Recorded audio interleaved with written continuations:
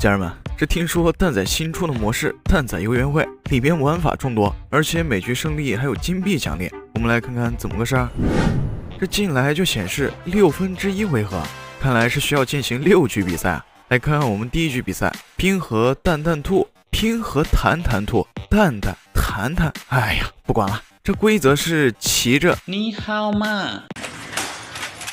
骑着兔子躲避塌陷的地板，生存赛啊，看着还是很有意思的。OK 啊，这进来后是蜂窝状的地板，正常板子为蓝色，变红的板子不到2秒就会消失，这比我们平时玩的质检合格还要惊险啊！不过这也是难不倒我的，我一定可以拿下这局第一。我也可以的，好吧？这图有啥难的？好好好，这口气比脚气都大。这图有啥难？你是不是也准备说2句啊？来吧，你准备说些什么？我操，这个蛋是真的有点实力，竟然可以和我并列第一，直接发了400大洋。来到我们第2局，角斗蛋的纠纷，决斗蛋的纠纷，巧了，不管了。规则是使用技能击败对手，获得积分，看来是个比较有挑战性的。进来后是可以选决战技能的，而且还送你2个小李飞刀，既可远战，又可咸鱼贴脸。作为武器大师的我，肯定是样样都会。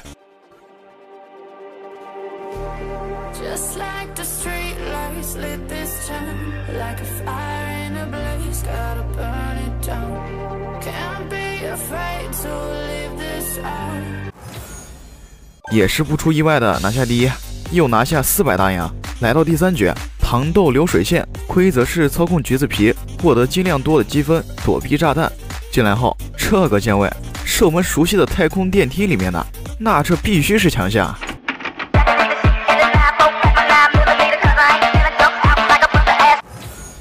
第一非我莫属，获得400大洋。来到第4局，咸鱼拳击装，规则挥舞咸鱼击打发光机关，获得积分，使用咸鱼，那这又是我的强项啊！第一又是我的，获得800大洋。看来这越到后面价格越高啊！来到我们第5局，半场投篮，作为哥哥的粉丝，这就不用多教了。喜欢唱、跳、rap、篮球、music。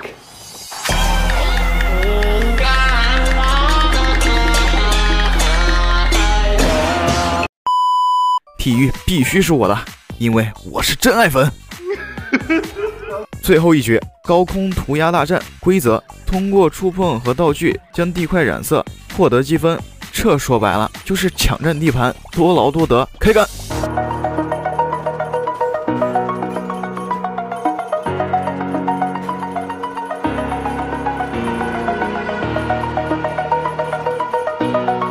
我操，这没想到我竟然在这局里面是小瘪三。